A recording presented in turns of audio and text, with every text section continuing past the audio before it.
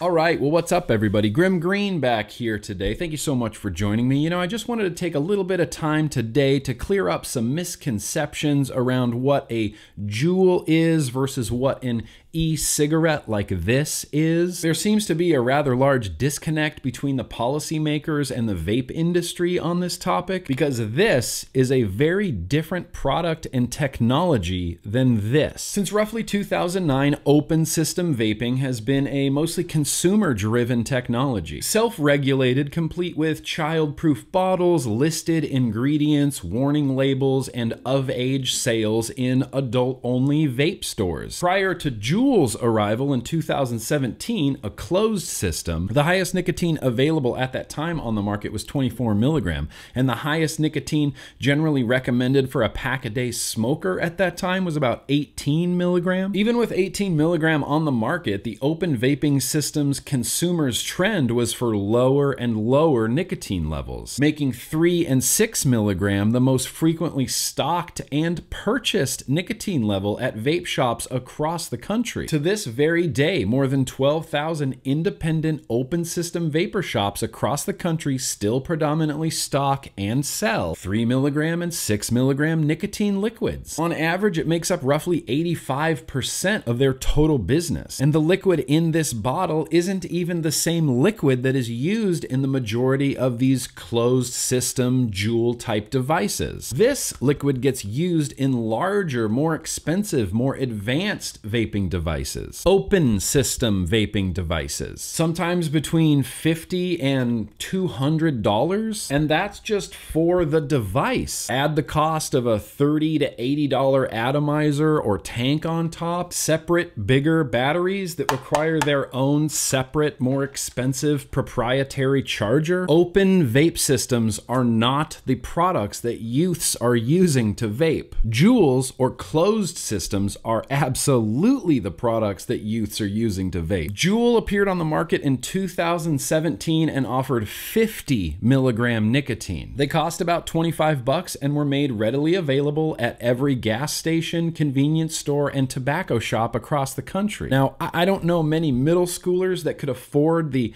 $250 price tag of an open style vaping system like this, but I could certainly imagine a group of teenagers that could gather up 25 bucks between them for a JUUL. Coincidentally, in 2017, we see a sudden rise in youth using high nicotine JUUL pods. Youths did not care about vaping for the last 10 years until it was able to give them that buzz like a cigarette could, and JUUL came in and filled that market with a much more reasonable price, a much higher nicotine level, and a smaller, more concealable design. When a governor makes an emergency declaration to ban flavored vapor products from the market, it's this open system that suffers. It's this market that is forced to close their shops and lay off their employees. A flavor ban will not have much of an effect on multi-billion-dollar, mostly big tobacco owned and operated JUUL. JUUL has come out in favor of these flavor bans because they know it will eliminate most or all of their competition and essentially hand the entire vaping industry over to JUUL and big tobacco. If a flavor ban passes in the state of New York, roughly 2,000 vape shop employees would lose their job overnight. Between Michigan and Massachusetts, hundreds of open vapor businesses have already been closed. Politicians cite concern over children, and nobody disagrees, which is why it's already illegal for anyone underage to purchase nicotine products, and why vape shops strictly enforce over 18 and over 21 sales far better than convenience stores, as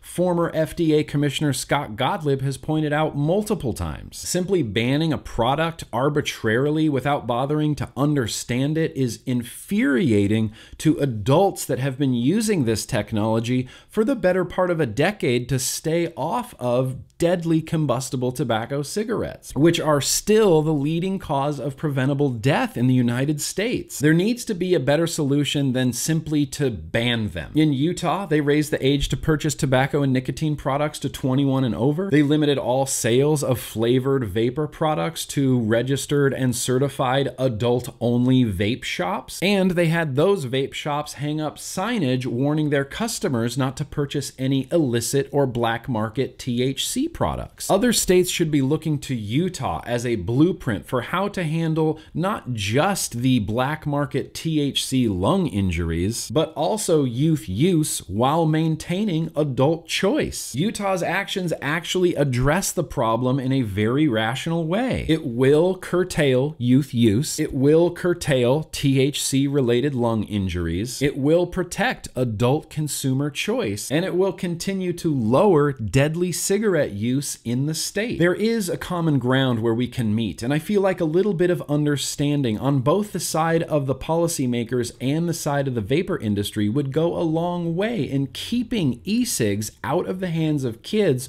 without infringing on of-age adult access to far less harmful vapor products. This is a complicated issue that requires a much more complicated answer than just prohibition. Millions of lives literally depend on our ability to understand and utilize this technology. Vaping is going to change the world, and flavors are going to help it.